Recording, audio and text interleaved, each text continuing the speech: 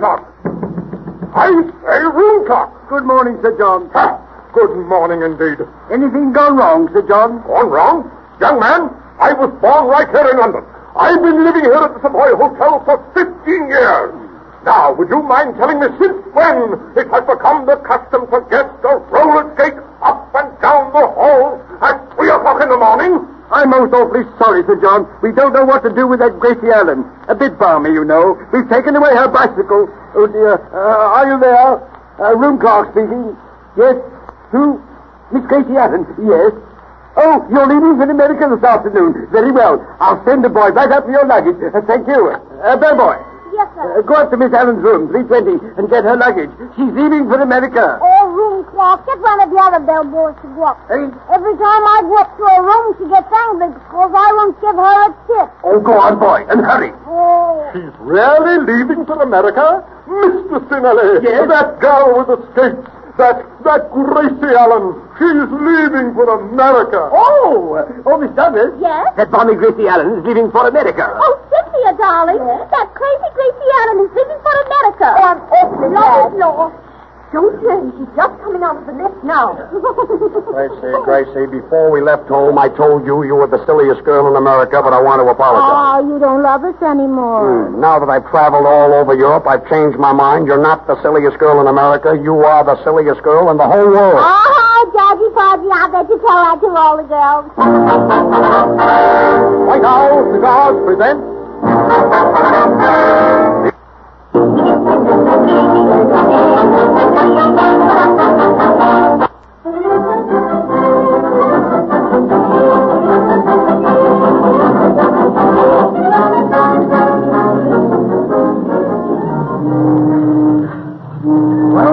Well, Gracie, here we are at the dock. Here, you pay the cabbie and I'll take care of the luggage. Porter! Yes, sir. Will you get those bags and follow me? Yes, sir. The cab fare will be 3 and 6pence, please, miss. Here's a 20-pound note. A 20-pound note, miss. Haven't you got any small change? Oh, yeah, here's some small change, too. Oh, thank you, miss. Thank you. Gracie, come on. Oh, wait a minute, George. I just want to take one more look at my native land. Your native land. You were born and raised in America. Oh, yeah, isn't America wonderful? They raise meat, and they raise corn, and they raise wheat, and oh, hooray for America! There's something about the soldier. Come on, follow the porter. Walk this way, miss. Gracie, why are you limping? Well, I've got a limp. The porter said walk this way, and this is the way the porter walks. Hippity-hop, hippity-hop. George Burns and Gracie Allen. I'm the London Times. I like a statement. What do you think of the British Empire? Empire? Well, we don't know, mister. We haven't seen any of your baseball games, but maybe George... Gracie, the man means empire, not umpire. Well, that isn't my fault if he has an impediment in his speech. Oh, you see, Miss Allen, we don't play baseball here in England. Our big game is cricket. Well, I'm certainly glad we didn't go big game hunting. Big game hunting? Well, imagine shooting a little cricket with a great big gun. Listen, the kind of cricket... Yeah, I know. You don't even need a great big gun to shoot a cricket. You just lie in the thicket and you see a cricket and you're cricket.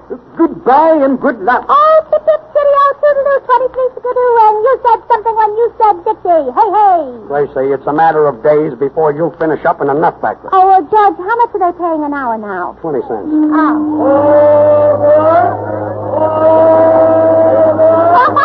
Oh, there's another silly man. He's hiring all aboard. And we know they're not all aboard because we're not on the boat yet. Steady up there. Oh, look, George. Look at that big train pulling that automobile up over the water. Well, they certainly do things backward here in England. Now, in America, we put the water in the automobile. And here they put the automobile in the water. Gracie, they're not putting the automobile in the water. Oh, no? They're putting it on the boat. Somebody is taking their automobile to America. Well, that certainly is ridiculous. Ridiculous. Well, yeah, that certainly is ridiculous. Imagine trying to drive an automobile to America. Oh, you wouldn't catch me driving a car across the ocean unless I was sure the tires didn't leak. And then another Well, all right, don't worry about it. If you did drive an automobile across the ocean, about every mile, you would probably find a service station. Oh, well, I'm not worried about that. What I'm worried about is there's no hot dog stand. Hot dog stand? Yeah, my dog Herman loves hot dogs.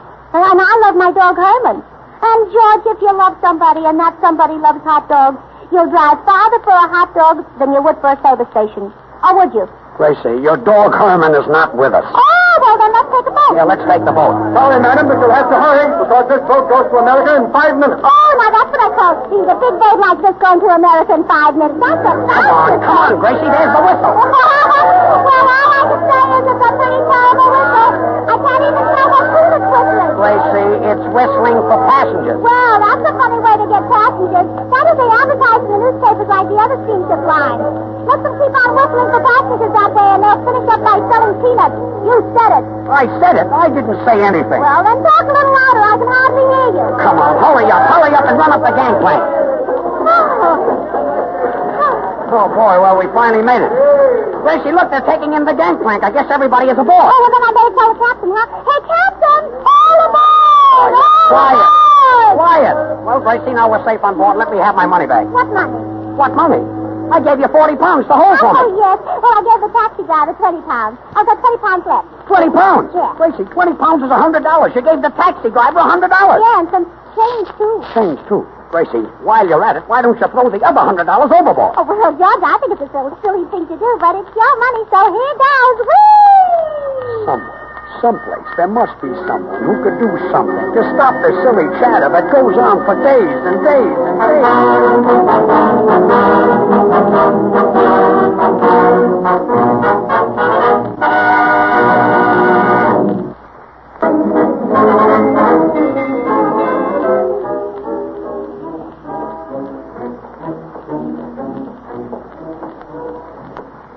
Gracie, isn't this a perfect night to be walking around on deck? Oh, yes, George, a beautiful boat, a full moon, and the stars, and the calm of the ocean. Oh, I could get romantic if I only had somebody to miss. And really, George, there's nobody in the world I'd rather miss than you. Thanks. It's little things like that that make me the happiest boy in the world. Oh, Georgie, will you do me a favor? As we're walking around the deck, will you take deep breaths for my daddy? Take deep breaths for your daddy? Yes, because the doctor said Daddy needs the sea air. It'll do him a world of good, but he couldn't afford to take this big trip, you know. Well, all right. If you'll just keep quiet, I'll take deep breaths for your daddy. But you'll have to walk slower. You know, Daddy can't walk fast. But, Gracie, supposing I get seasick? Well, then you can do that for my brother. It'll do him a world of good. I hope so. Good evening. We're both headed for America. See you again next time round the deck. Yes. She's awfully silly. We're both headed for America, and she's walking in one direction, and we're walking in another. Gracie, I'm still taking deep breaths for your daddy. Oh, thanks, Pop. You're looking better already. Gracie, why don't you walk along the edge of the boat? You might get sleepy and drop off, I hope. Oh, a moonlight night and these compliments. If I didn't know you, I'd think you were a gigolo. Georgie, would you like to kiss my little hand, madame? A little later, yes. Oh, say, mister, stop pushing that little poodle around on a wooden leash. Gracie, that's a sailor. He's mopping the deck. That's not a poodle. Oh, I mean the poodle of water that he's pushing around. Oh, well. Good evening, sir. Kind of busy, eh, sailor? Oui, monsieur. I will be working all night tonight. I will probably use up 4 or 5 mops. Say, sailor, I know a mop you won't use up. That's Mae West mop. Mae West mop? Yeah, why don't you come up and see me sometime? Come on, Gracie. Oh, that says he was an old-fashioned sailor. He wore bell-bottom pants. Gracie, do me a favor and do very little talking. Here comes the captain of the ship. Oh, where? Oh, do I need to... Oh, I'm dying to meet him. You know, I heard somebody say today the captain was forward. And with a forward captain and a moonlight night, he might kiss my little hand, madame, huh? Yes. Good evening, Mr. Burns. Good evening, Miss Allen. Good evening. Hello, Captain. You've certainly got a lovely boat. Oh, but yes, the Ile de France is a fine boat. Oh, look, the Ile de France have puppies. Puppies? They're hanging alongside of the rail. And their ears are sticking out. Gracie, those are not puppies. Those are lifeboats. Oh, Miss Allen, those are not ears. They are oars. There are 24 oars in every boat. Well, that's nothing. There's 24 oars in every day, and I'm not worrying about that either. Yeah, Gracie, excepting February, which has 28. Oh, that was very funny, George. Go ahead, Captain. Now it's your turn to talk. Look, Captain, don't mind her. The moon has been beating down on her head for the last 2 hours. Oh? Say, Captain, what is that way out there? A sailboat? No. That is an iceberg.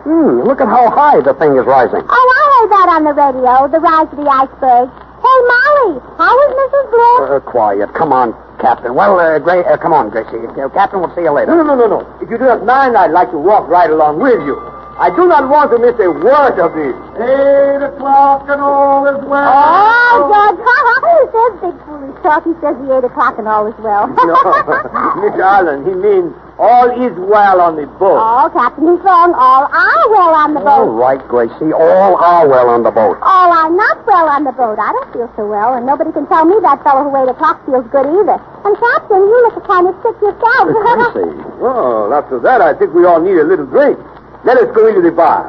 Some of the passengers are having a little entertainment. Oh, Is that good? Oh, Nice.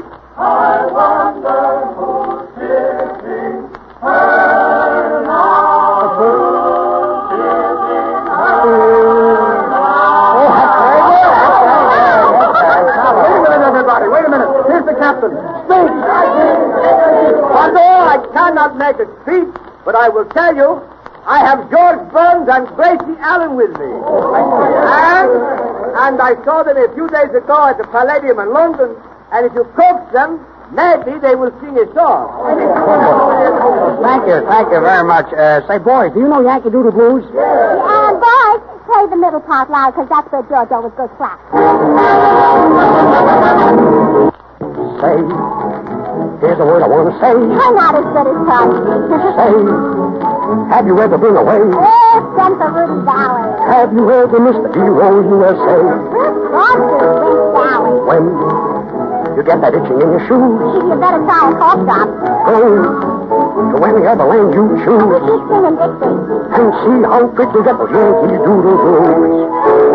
I'm singing, there's no land as grand as my land, from California to Manhattan Isle, north, south, that sunny skyline.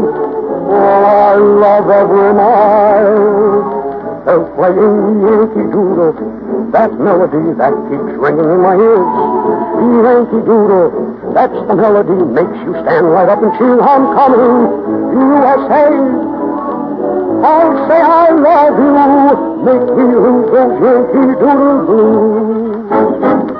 They say that Europe is wonderful with all that ancient junk. Well, it's not as good as Kokomo, and Kokomo is the bunk. I couldn't see old London, it was covered by a fog. I had to move from Paris because I couldn't meet a fog. From there I went to Old Cologne and started on the round. But Old Cologne don't smell as sweet and pretty as it sounds. A Russian Bolsheviki tried to get my sound.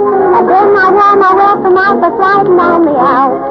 Hello, Miss Liberty, I'll say you're a fair. And then the customer officer said to me, what do you declare? I answered, Yankee Doodle, that melody keeps on ringing in my ears. Red Cross. Yankee Doodle, that's the melody, makes you stand right up and cheer. Homecoming. USA's night and day, I'll always say, I wish my brother was here. I love you. Make me lose those Yankee Doodle Blues. Make me lose those Yankee Doodle Blues. Oh, Red Cross. The next time you want a really fine smoke, try a vintage cigar. A vintage White House.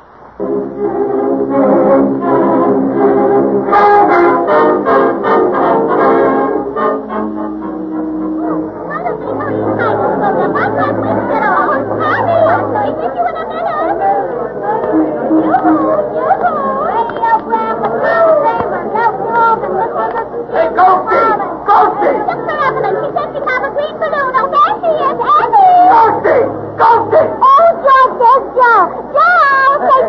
Gracie, what Joe?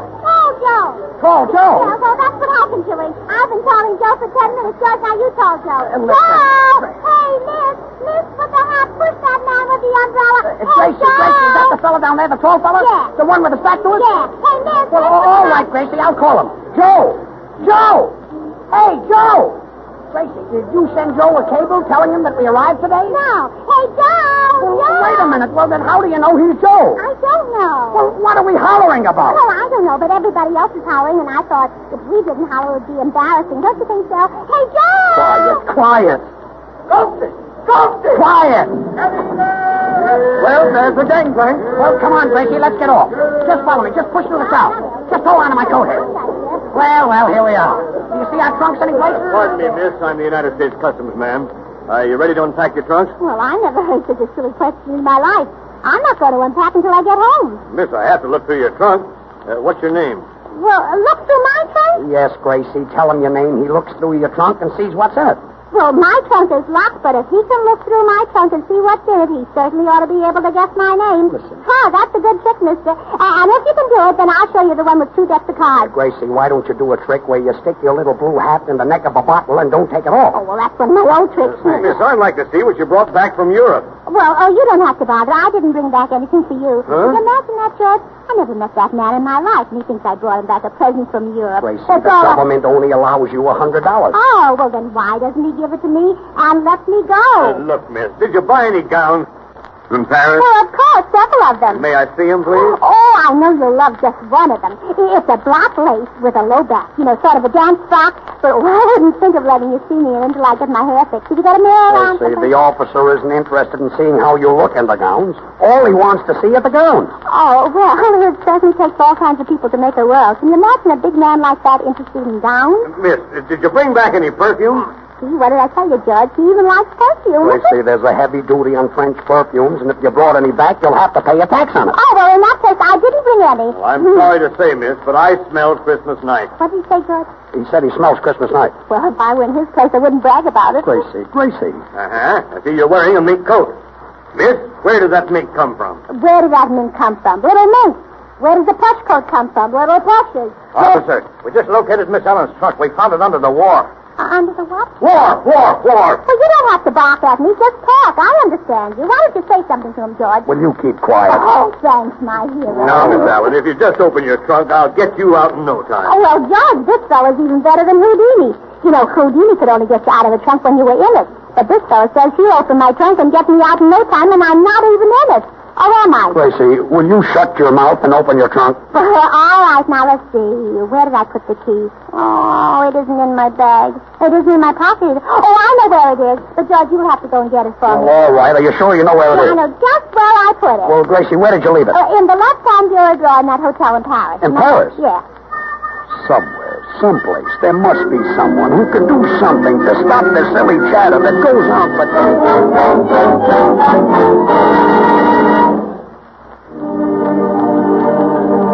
Next Wednesday at the same time, the makers of Vintage White Owl cigars will bring you another adventure of Gracie with Bobby Dolan and his White Owl Orchestra and George Burns and Gracie Allen. And in the meantime, look for the vintage mark on the box.